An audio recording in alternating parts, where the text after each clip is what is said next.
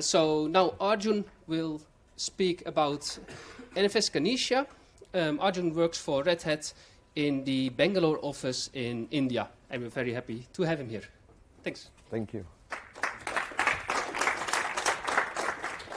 Thank you for the introduction, Niels. Well, yeah, I'm Arjun Sharma. I've been with Red Hat for about 1.5 years now, and I'm a part of the NFS Ganesha team at Red Hat in Bangalore office, India. So I'll just start right away. I think I'll just turn it. Yes. You got it? Yeah, perfect. All right, so the outline of my talk is something like I'll start off with the introduction of NFS Ganesha, and I'll explain about its architecture. I'll talk about a component of NFS Ganesha, which is a configuration file known as the ganesha.conf. Then I'll move on to NFS Ganesha features, and I'll also compare NFS Ganesha with kernel NFS, and then I'll talk about, since I'm mostly working with GlusterFS and not Ceph. I do not touch Ceph or RGW at all. I'll talk about Gluster with NFS Ganesha. And then I'll talk about some recent developments or ongoing developments in NFS Ganesha. And then finally, I hope to get some feedbacks regarding transport layer security. It's one of the, I think, hot topics in NFS, I guess. So yes, I'll move on. Right, so NFS Ganesha, like most of you here, I guess, know what NFS Ganesha is. So it's basically, it's a user, these are NFS servers in user space. NFS Ganesha basically allows you to hold NFS servers in user space, and it supports your version 3, 4, and your pNFS with and also 9P protocol, 9P for the Plan 9 operating system. The version 3 of NFS was stateless, and from version 4 it was stateful. So I know most of you all probably know what stateless and stateful is, but let me just rephrase what stateless is. So basically, yeah, stateless stores no client information, you know, like the FD, the file FD, next byte to read, and etc., stuff like that. But instead, it supports the lookup procedure that converts the file name to a file handle, which is a unique identifier. Like it's mostly the inode number for the file. And I mean, NFS Ganesha has FSAL, which is called File System Abstraction Layer, and I'll be talking more about FSAL. I'll be talking about FSAL a couple of times in my presentation. So the architecture, right? On the top, we have the network layer, the network 4 channel. It actively listens and captures your network requests from the client, which the request then passes through an RPC dispatcher. Here, the RPC dispatcher decodes your request into a RPC, and the RPC dispatcher here uses a subdirectory,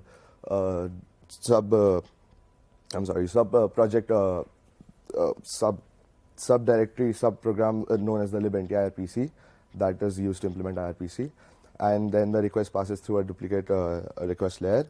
And also NFS Ganesha supports RPC-sec GSS for your user space applications like curb5. Then from there, the request passes to the protocol layer depending upon which protocol you're using, version 3, 4, whichever it is. And from the protocol layer, it passes to the, actually, so I was half asleep when I made this diagram. Just imagine the SAL layer to be on top of the MD cache layer. And I mean, the request from the protocol layer, the request passes to the SAL layer. And the SAL layer converts the request to an operation. For example, the write operation to a write request to a write operation, read request to a read operation. And then the MD cache layer basically stores your the metadata cache for the particular request. And then finally, we have the FSAL layer, the file system abstraction layer. Depending on what backend file system are we using, Gluster, Ceph, RGW, whatever it is, it communicates with that, and that goes onto your backend file system. So it makes more sense to have file system FSAL here, since it's easier for NFS Ganesha to also interact with other user space applications like curb5, LDAP. And then we have dbus that basically in a way controls the entire NFS Ganesha process. So you can dynamically send dbus messages to dynamically export and do other things. And yeah, we also have logging. Depending on log levels, you can log the results, the progress. Logging basically. Okay, so the configuration file. Although the configuration file has a lot more things, I'm just pointing out I'm touching upon the main parts here, main components. So first we have the NFS core parameter, right? So here, if the block is not defined, it picks up the default values for it. It's basically used for defining your ports to be used for the particular share, for particular share. And then we have the export block, where you can export your file system, the shares that you want to export. It can be multiple. You can export multiple file systems. And then we have it's a generic block, the NFS curb5. So here you basically, for example, the NFS curb5 block will communicate with if I'm using curb5 for authentication. So this block basically is used to modify functions and options for my curb5. And then we have the NFS v4, as the name suggests. It's basically used to limit if you want to just go ahead with NFS 4.1 and not 4.2. So yeah, it's mainly for that. And then you have the cache inode layer, the cache inode block that's used to set options for caching. And finally, we have the log block, where you can modify log levels for the FSAL layers to store logs. Features. Okay, so NFS, let me just start by talking about FSAL, file system abstraction layer.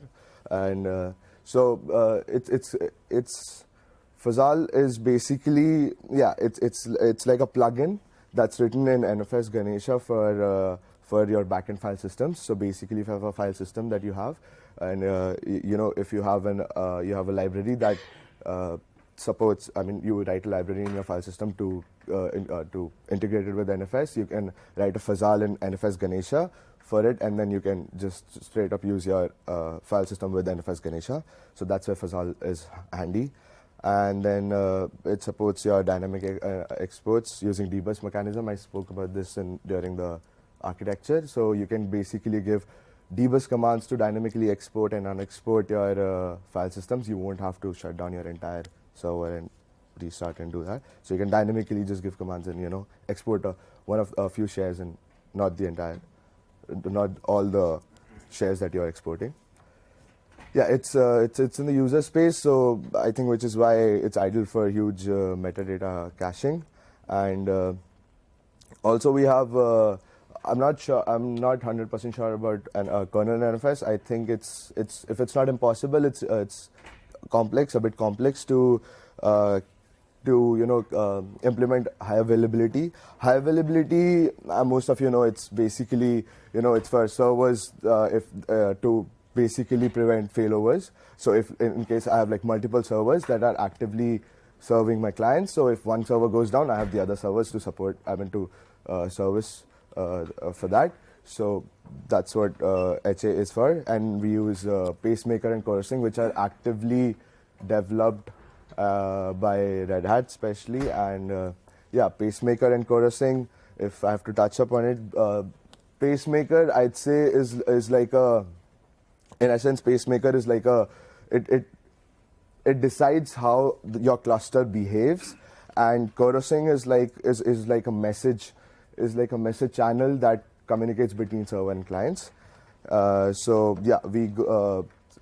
it supports active configuration. So there's a difference between active and passive and active. So I'd say for the viewers, so most of you here know, I'd say that active is basically where all your servers are up and running and serving your clients, and this is also good for your load balancing, depending on the situation. And whereas active passive, you have although there is redundancy, but you have just one server that's serving, and if it goes down, you have the other server that takes its place. Then security and auth mechanism. Yes, communicates well with other user level applications like Curve5 LDAP. So you have auth mechanism similar to kernel NFS. I think it's way much easier. And it's user space, so yes, it's easier to work with, easy to debug. And of course, we are like a small team, so we have a faster development cycle. And yes, faster development cycle. It's not chaotic, and okay, I think chaotic is not the right word here, but yeah, we have a faster development cycle. Integration with GlusterFS.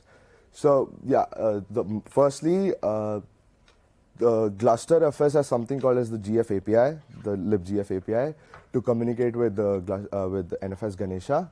And NFS Ganesha uses it's basically a wrapper over the Gluster protocol, which interfaces with FSAL Gluster that's written in the NFS Ganesha. So NFS Ganesha uses GF API to communicate directly with the GlusterFS and not go via the traditional Gluster fuse layer. So performance is better in that way, in that sense. And yeah, we have the HA implementation for NFS Ganesha, where you use, as I spoke, use pacemaker and corosync for active-active configuration. Here, you need, I think, at least 4 servers to carry out HA implementation. And it fails over seamlessly, and if let's say a server dies, most of the clients don't even realize it dies, and the administrator can go and bring up that server without any problem. So NFS Ganesha versus kernel NFS. Firstly, I'd like to mention performance-wise, of course, it's kernel NFS that provides better performance, but NFS Ganesha is quite good. It's not that bad. It has good performance. It gives you good performance. Other than that, it's easier to debug with. We all know how daunting it can be to debug kernel NFS or kernel applications, and it's easier to scale out as compared to kernel NFS. So scale out as in there's a difference between scale out and scale up. So let me just touch up on that, since most of you I think you know, but I'll just say that. So scale up is where basically you have a box, you have a machine, and you add in more CPU power, you add in more RAMs, you add in more memory, and you add in more stuff to scale up the box, and then there is only as much as you can put in, and eventually you run out of space to do it, and you've scaled up as much as you can. But whereas in scale out, you can add in more boxes, and then of course you can scale up those boxes. So it's much easier to scale out with NFS Ganesha as compared to kernel NFS. And yeah, it's easy to access. Yeah, since it's in the user space, NFS Ganesha is in the user space, so it's easier for NFS Ganesha to communicate with other user space applications. It's not as complex as kernel NFS, although it's a bit complex, but it's not as complex. And yes, we are a much smaller community, so we know how. So for development, how daunting it can be to get your patches merged for any kernel projects. But here in NFS Ganesha, it's not that bad, and it's much faster. So some recent / ongoing developments. Labeled NFS. So the labeled NFS, right? So basically, labeled NFS, in short, allows you to set security SE Linux context to restrict processes from interacting with each other. So for basically, if a client requests a file access from a server, and server sends a request back access to the client, I mean, these two processes for the same file are actually different, so you don't want them to mix up, and you can you have better security that way. So it was one of this feature I personally worked on this feature, and it's been merged upstream. Then we have delegation. So this for delegation, I'd say it's more or less, as far as I understand, so it's for better performance, where the client doesn't have to speak to a server, where the client doesn't have to speak to a server, which then speaks with a with NFS Ganesha, and then to locate a file that, and then NFS Ganesha actually has to find another server where the file is actually located. So delegation allows the server to basically delegate file data to the client so that it can directly access the file. And then we have the sticky grace period. So for grace period, I'd like to touch upon what grace period here is. So when an NFS Ganesha server is up and running, for a while, it takes some time to cool start a problem. So basically, in the starting, few of the file operations are not permitted, so that the servers can so the clients that were communicating with the server earlier can have the locks for if there were any previous file operations going on.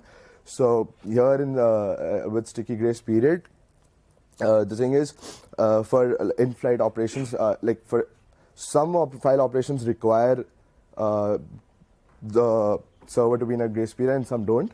So for so here with this improvement, you have it overcomes the problem of in-flight file operations. So basically, you don't flip your the grace period.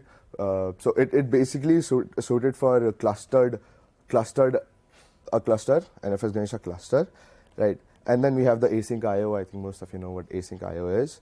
Yeah. Okay. So finally, I have transport layer security. There is no, as such right now, there's no proof of concept for it, and this is a project that my team has been asking me to get a reaction from community, from NFS enthusiasts like you. So I urge all of you to participate, like chatter about transport layer security, since we have Curve 5, but it's a little bit complex, and you might as well have transport TLS, and so I'm hoping to get some reaction, although there's nothing right now for it. So, but depending on the reaction we get from the community and about the I don't know, any suggestions that the community may have, we may start working on TLS. So please feel free to get in touch with me after the talk. If you have any suggestions, you may just raise your hand and say anything you like about it. Yeah, that's all. And questions.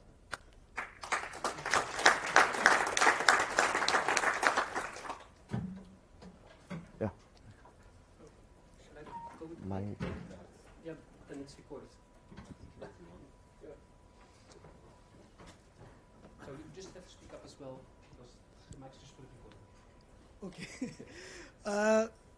Thanks, Arjun, for the talk. I have one question regarding this async IO you have mentioned in the cluster. Sorry. Regarding. Okay. Okay. So I have briefly worked in NFS Ganesha layer to develop our own proprietary file system. So I have used async IO and 2.5 version of NFS Ganesha. So I wanted to know, like, what is the state of, sorry, I use sync IO. I wanted to know what is the stage of async IO. Are you guys in Gluster have already implemented FSAL for async, or still you guys are using sync and it's still in the development phase, not in the production ready? In case of Gluster, I know that APIs are available from NFS Ganesha side, but how robust they have been integrated with the GlusterFS. Just want to know your view and how team is reacting on it. So right, thank you for the question. Okay. Question, I'll repeat the question. The question basically was, how robust is async IO with GlusterFS? In short, right? So, okay, as far as I know, that it's the development is still going on, but it is better with Gluster. It's there, and it works well. I mean, I'm saying this because you also have an option for going just with the synchronous IO and not the async. So I think the async is in a pretty good state right now, but I'm not sure where it is exactly right now. So yeah, I mean, I'd be happy to, shoot you a mail with after I research about it a little bit more, and then, definitely follow up with you. Yes, please. Okay, just speak up. So we use ZFS with NFS Ganesha on top, and I'm curious what you mentioned about the caching, the empty cache layer. It sounds like that's a major contribution to a potential performance benefit, in particular with considering ZFS isn't terribly performant with the metadata, in particular in really small files. Okay. Is that correct? Should I focus on that and give it a lot of the cache area? Okay, so the question is for Ceph, since metadata is, I think, an issue with Ceph, and NFS Ganesha has an MD cache layer, so should he just rely on NFS Ganesha's MD cache layer and shoot more metadata for it? For that, so firstly, I'd say I'm not familiar with Ceph, like the problems and the limitations with Ceph, which Ceph has, although I've just heard about it. I think metadata is a big of an issue in Ceph. Since I'm not that aware, what I'd say is, yes, so this is what my understanding is. Please jump in if you have something to add on, Niels. Since it's a user space, it has the ability to store a lot of metadata. So I think if that's what you're looking for, to store a lot of metadata, maybe. So yeah, I think that's. Can I add here something? So I also faced some problem with MD cache layer. There was some bug and there is a lot of improvement in MD cache. So in my case, we have developed our own caching layer for metadata. Oh. Yeah, yes. And MD cache, you cannot get rid of MD cache. You have to go pass by MD cache. So just think about as object in layer and develop your own. That's what we have done.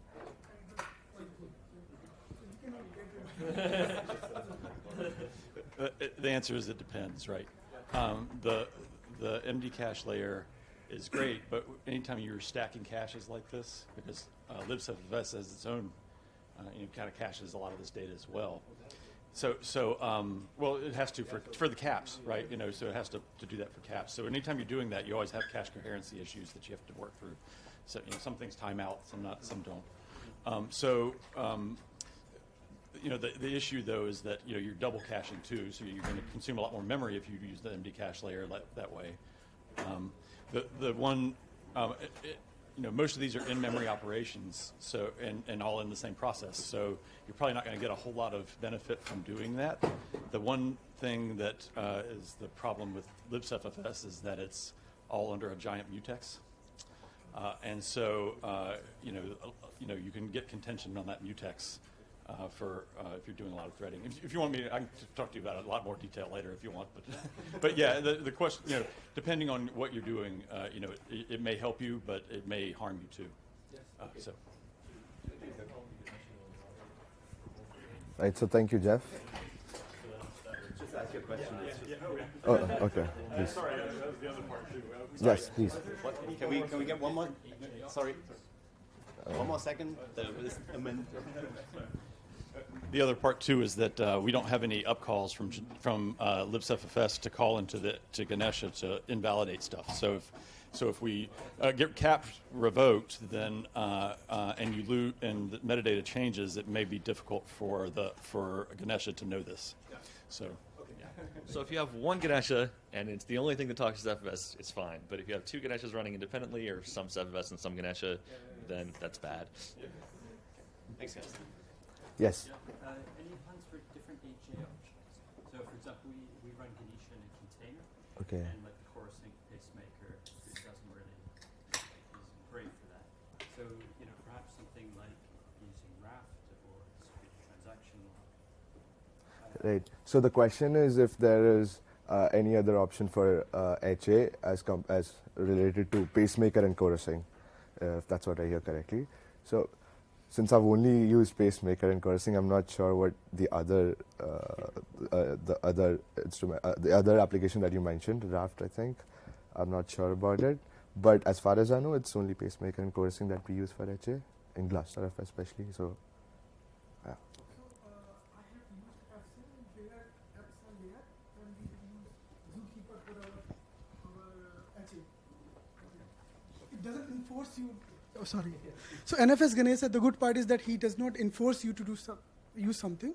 So we used Zookeeper for HA, and we have written our own duplicate request gas DDRC for our own metadata DRC purpose. So it is possible. Yeah, it's quite it's quite pluggable architecture. That is the best part of NFS Ganesha, I would say. Just curious, is that FOSDEM using like a consensus protocol? Is that fast Yes, enough? yes, indeed, yes. Okay, so you want to add something? Yeah. There's actually some native clustering inside there too. If you're using Ceph, so Ceph, I built a way to do active HA with it using just Ceph on top. So using Rados basically, it kind of maintains a shared state database between the Ganesha servers. I can point you at a couple talks I've given on it if you want to see them. So. So many friends. Any more questions? Yes. Just ask your Just question ask. and we'll repeat. Do you have clients in user space as well? Sorry, So do you have? client in user space.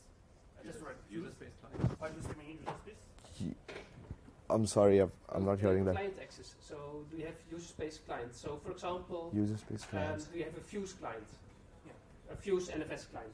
Fuse NFS clients. Okay. What I know is but Gluster has a Fuse, but I'm not sure if NFS Ganesha has a Fuse. No, exactly. And So yeah, NFS there, just so there are NFS client utilities that you can use NFS, utils. the NFS protocol from the client side. There are libraries for that, but they're not part of the NFS Ganesha project. So NFS Ganesha is really the NFS server. The NFS client is either the Linux client that you have in the Linux kernel or NFS utilities in user space. So, yeah. They exist, but yeah. Okay. Thank you, Arjun. Oh, any more questions? Okay. I guess if there's no more questions, then okay. So we'll do one more. Sorry. Thank you for your talk. So the question about the clients, so for example, if there are no, for example, system, no single IP is used and no pacemaker or other things, but you have two active servers and you use something like AutoFS on a client side, so you do multiple connections, and how that can work with Ganesha to achieve HA for that kind of case. I'm sorry, I didn't get the. Okay, we have like two servers, active. Active. So you have multiple active nodes, for example, 5, 10. Okay. Yeah, and you need to reconnect to every time to different AP. So you don't have pacemaker, you don't check the availability of nodes, but you just once it failed, you need to reconnect, and you're using, for example, AutoFS for like a wrapper for client to do multiple connections. And yeah. Okay, I don't think I fully understand your question, but I think I think what you're asking is about the IP connection for IP addresses that the client uses. You have a host name and multiple IPs, so they're just so DNS. we in the NFS Ganesha server has like virtual IPs, VIPs for every multiple IPs for every node in the servers. So yeah, I mean that points you to a different. Like if for failovers, that's what points your different server. So, yeah, but one more than question. So we used, for example, kernel NFS for that for ages, for some quite of time. But we have these timeouts. So once connection is established, it's not so easy to do the switch. So we're always losing time. And with Ganesha in user space, is it something it will be easier, better than? I mean, from the failover part. Okay, from the failover part. Okay, I'm not sure about the performance. Okay. But you know, the logs are transferred to different servers, so your data is preserved, and yeah, I mean, the clients don't even notice the failure in a server. But I'm not sure about the performance. I'm sorry. Okay. Thank you. Okay, that's it. Thank you. Thank you. Thank you, everyone.